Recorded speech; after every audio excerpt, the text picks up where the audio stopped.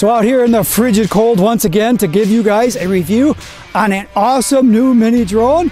We're gonna take us through his paces. But let's not waste time. Let's go.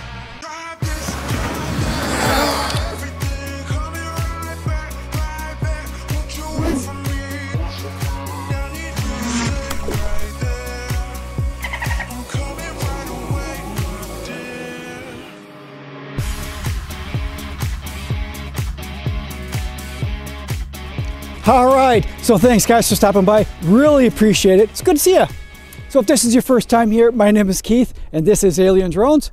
I do mostly tech, drones, photography, and FAA news. So if that's something that's up your alley, might want to hit that subscribe. That'll let you know when there's some content that might be of interest to you. All right, so this new drone is the new HS360 from Holy Stone. It is a cool looking new mini drone. It's the newest one of their models they have. Has a articulating gimbal, a 2-axis gimbal, SD card, GPS, all the cool things that we like. It is only a 2K video, but a 4K camera. Now that seems to be something that the manufacturers are going for. I think DJI started that with the Mini SE, dropping the resolution a little bit to keep the price point lower, but the price point is really good, about $250, $270, something like that. I'll put the current price up here. It does, of course, have some of the built-in functions like we're used to, like the orbit, the waypoints, and follow me, so we're going to test those as well. It says it has a range of about 3,000 feet, which we'll see if that's true or not. Not exactly sure if it's going to go that far in the cold. Of course, the batteries will go dead quicker than that because of the cold. So hopefully if we have some issues with the gimbal, the camera resolution might show it, but hopefully it's just from the cold. So we'll see how that goes. So we're going to go ahead and turn this drone on. It automatically does pair once you turn the remote and the controller on. So we're going to go ahead and do that. So let's go ahead and do the calibration. The calibration is a long press on the compass. So we're going to go ahead and do that. Okay. And the screen is telling me to rotate. So we're going to go ahead and do that here.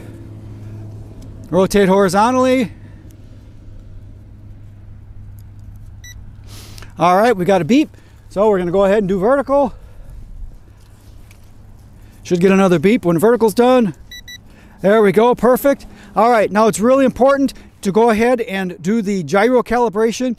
We're gonna do just a quick short press on the calibration button.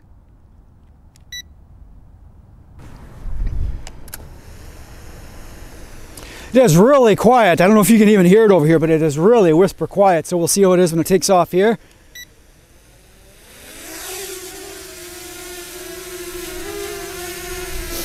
Well, that's a cute little bugger. So far, this thing is really stable, really quite nice. Thing is pretty stable even in the wind. And we do have about, 8 or 10 mile an hour wind or so, so that's pretty good.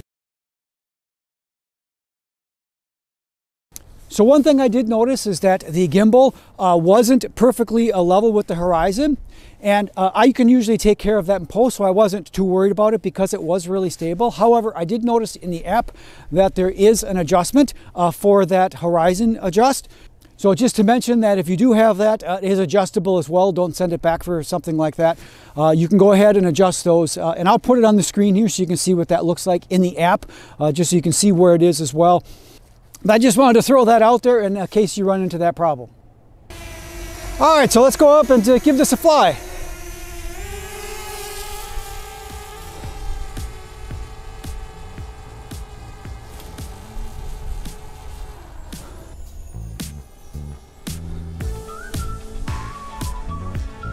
Oh, this is really snappy.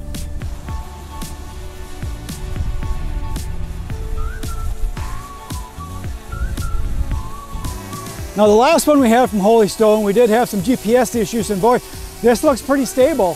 This thing's sitting right there on GPS, no problem at all. Let's go ahead and do a couple of the functions. We're going to start here with the orbit, see what that does. And to do the orbit, I know we're supposed to go straight up above us and let it circle around, so let's go ahead and do that. There we are. All right, so let's go ahead and do an orbit.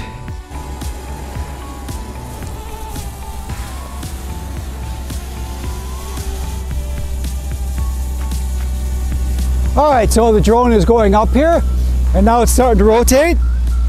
And boy, look at that.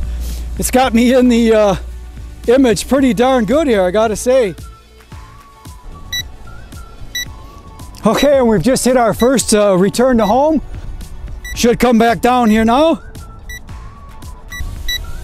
There I am underneath it here. There we go.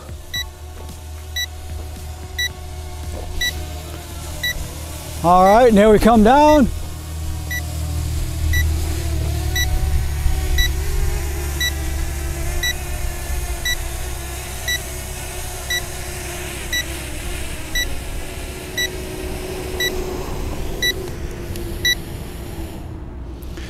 Well, all right.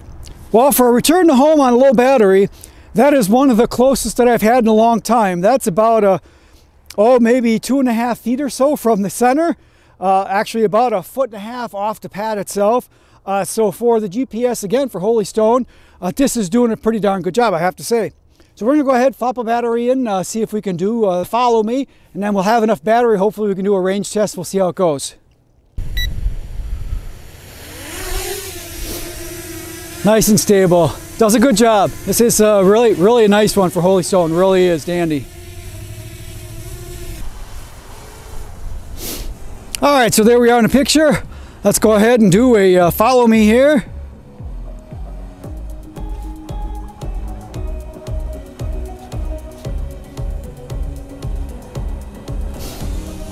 All right, let's see if it keeps us in the picture. Here we go.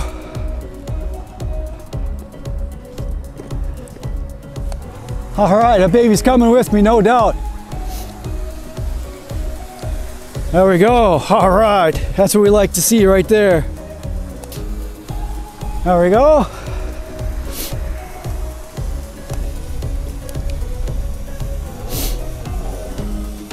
And it is spinning around real nice, keeping me in the picture here, so no problem there. We'll do a range test, see what this looks like here. I can see it over there, no problem. Let's see how far we're out here. 170, 180 meters, so that's pretty good. And I can see it over there. It's there we go. Okay, it is still going. We're at 450 meters. It looks like I did lose my video though. I can't see it anymore, even though the drone is still connected and going out. It's still reading on my display here. But I'm just at the point now where I don't really have visual line of sight. I can see it, I know where it is, but I would have a hard time with that. So I think out at 500 meters here, I think it's time for me to spin it around and see where I get my visual back. I'm gonna go ahead and just do a return to home on it, let it do it automatically because I can't see. I don't know which direction I'm going, so I'm gonna go ahead and let it do a return to home from there, see how it happens. And it says the height is going up. I can see it on the remote here. That's really nice. I'll show you what that looks like. I don't know if you can see that with the sunlight here. Maybe I can turn it up a little bit, but you can see here that it's up here now 70 meters. That's where I have my return to home. And now you can see we're coming home 4:15, 4:20. So indeed it is coming up, coming home. So there we come.